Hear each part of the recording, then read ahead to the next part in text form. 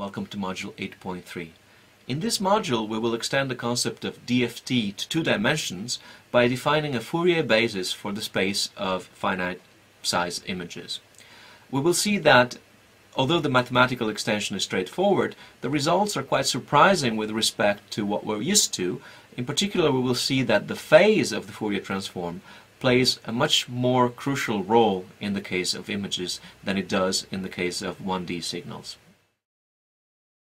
Hi and welcome to Module 8.3, in which we will apply frequency analysis to digital images.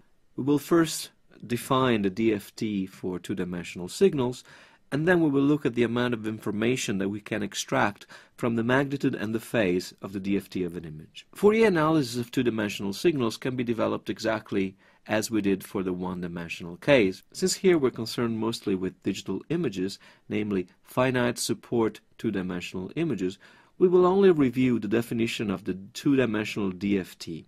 So let's consider a two-dimensional finite support signal of support big N1 times big N2. The DFT is defined as the double sum for the first index that goes from 0 to big N1 minus 1 and the second index that goes from 0 to big N2 minus 1 of the values of the two-dimensional signal over the support times the product of two complex exponentials whose frequencies are 2 pi over big N1 N1 K1 and 2 pi over big N2 N2 K2. The product of these two complex exponentials represents a basis function for the space of images of size N1 times N2. The DFT can be easily inverted, just like we did in the one-dimensional case. We take basically complex exponentials with the sign reversed and we repeat the sum, taking now the DFT coefficients into the sum. Normalization is by convention applied to the inverse formula, and in this case we have to divide the sum by the product of big N1 times big N2. It is certainly instructive to look in more detail at the basis functions for the space of N1 times N2 images. These have the form that we have shown before in the DFT sum, and we can easily prove, like in the one-dimensional case, that they are orthogonal. There are N1 times N2 basis functions for an image of that size, and so it would be very hard to look at each one of them, even for images of moderate size.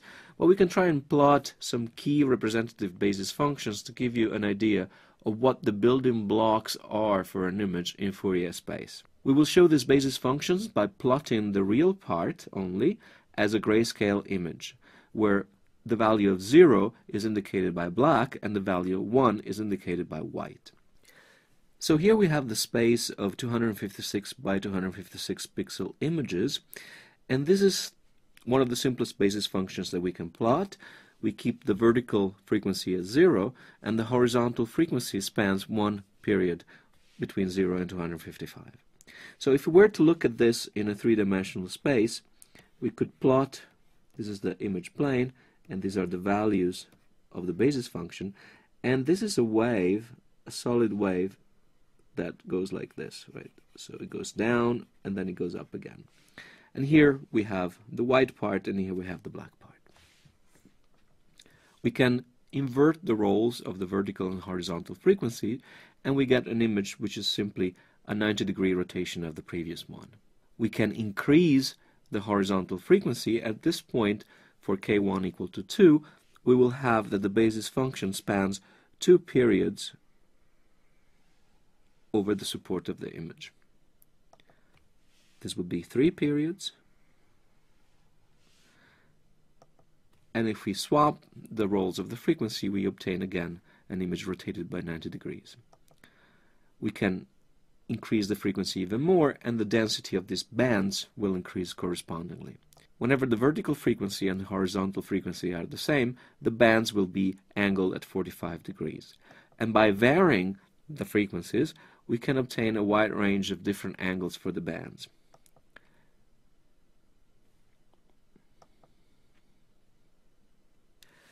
The good news is that the two-dimensional DFT basis functions are separable, and so the DFT can be computed in a separable way.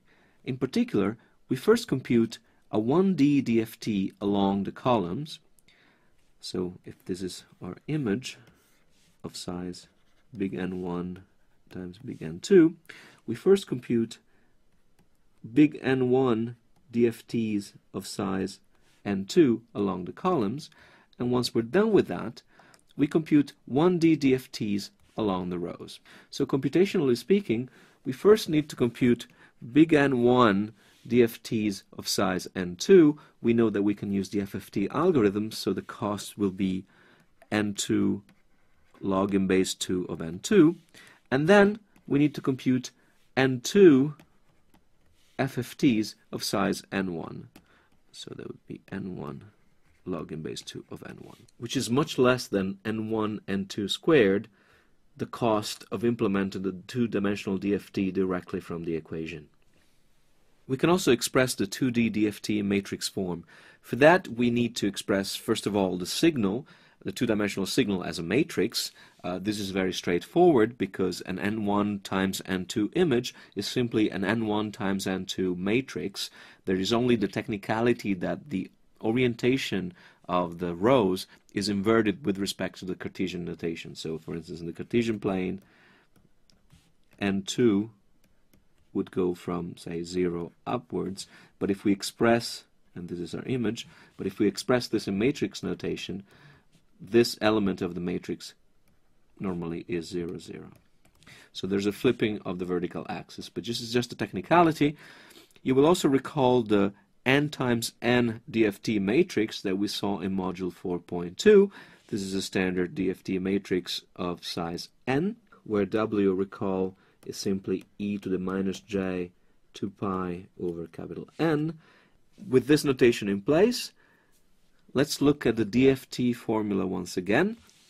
The inner summation is simply the product of the DFT matrix of size big N2 times the signal matrix. We call this intermediary matrix capital V, and capital V belongs to the space of N2 times N1 matrices. Then the outer sum can be expressed, the right product of the matrix V we just defined times the DFT matrix of size capital N1. And so the resultant signal is a matrix that collects the DFT values for the image. In compact form, we can express the two-dimensional DFT as the product of a DFT matrix of size N2 times the image times a DFT matrix of size N1. So now we know how to compute a two-dimensional DFT. Well, can we look at one? We could try and plot the magnitude of the DFT, since the DFT is a two-dimensional signal and therefore can be interpreted as an image. But this wouldn't work because the dynamic range of the DFT is way too big for either a monitor screen or a piece of paper to represent. We wouldn't have enough grayscale level to show the details. So we could try and normalize the values by dividing the DFT magnitude by its maximum value.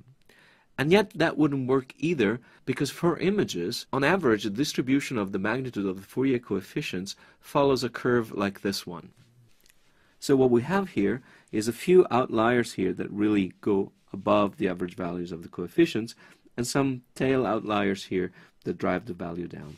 What we're interested in is this band between the extrema. So we take a two-step approach. First, we remove the flagrant outliers. For instance, the value of the DFT in 0, 0 is simply the sum of all pixel values. Now, for a grayscale images where all pixels are positive values between 0 and 1, say, this will be definitely a large value with respect to any other coefficient. And then to remove the tail, we use nonlinear mapping. For instance, we use a curve like x to the power of 1/3 after normalizing all values between 0 and 1. So for instance, if this is the range between 0 and 1, the nonlinearity will map this range like so, which means that the tail outliers that we've seen before will be squished in a band that is very close to 0, and so they will appear as black pixels. And the rest of the values, those that we're interested in, will occupy the bulk of the dynamic range of the medium. If we do that, we obtain something like this. So our little dog has been transformed in this cryptic image here, where if we look very closely, we can identify, for instance, some lines here and here that correspond to clear lines in the image captured by some of the basis functions that have these orientations. But by and large, it's very, very difficult to understand what's going on. We get a confirmation of our suspicion if we try to invert the Fourier transform starting from the magnitude only. So we take an image, we take the Fourier transform, we discard the phase information, and then we do an inverse Fourier transform from the magnitude. What we get, if we start with a dog picture, is this picture here, where we are absolutely unable to guess the original picture. What is more interesting is that if we do the same thing, but keeping just the phase, in other words, we throw away the magnitude, we set the magnitude uniformly at 1, but we keep the phase information, and then we do an inverse Fourier transform, we obtain the following image. So with images, the phase information carries most of the relevant information. So why is that? The idea is that most of the semantic information in an image is contained into its edges. Edges are points of discontinuity in the gray level signal. In 1D, you would represent an edge as a transition from, say, a white level to a dark level. This transition is what the eye perceives as an edge. Now, edges, therefore, are very localized in space, and they're not captured by the DFT's magnitude, which represents the distribution in frequency of the energy of the whole image. In order to obtain an edge from a combination of Fourier basis functions, on the other hand, their phase has to be aligned in a very precise manner. And that's why the phase information captures the intelligibility part of an image. A consequence of this is that the global DFT of an image is only of limited use in image processing.